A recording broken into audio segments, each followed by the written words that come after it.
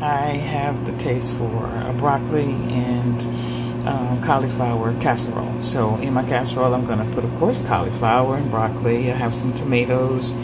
I have some red onions. And I'm going to also put some garlic.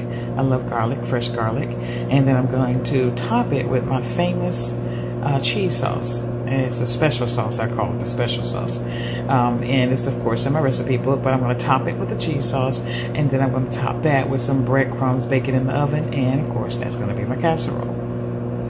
All right, I actually fixed this the other day. I actually had my business partners over and I cooked a vegan meal for them, and I made a spinach lasagna, and this is of course the sauce that I use in my spinach lasagna. I don't use tomato sauce, and I had a lot left over, so of course I'm going to use this to top on top of my cauliflower and broccoli casserole. So a lot of times when you make extra stuff, you can of course use it, and I do that on purpose sometimes so that I will have something healthy already on hand or something quick that I can make, and I'm just not throwing stuff that's unhealthy in my mouth.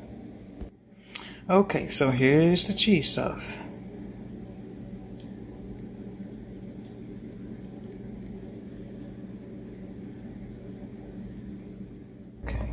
Okay guys, listen, I had some French bread left over from a meal that I cooked recently where we had lasagna, vegan lasagna. So I have some bread left over, so I'm going to use this bread. I'm going to crumble it up and put some vegan butter on it, and I'm going to put that on top of the casserole, the broccoli and cauliflower casserole as well.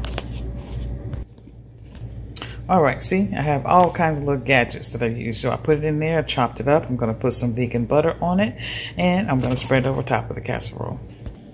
All right, there you have it.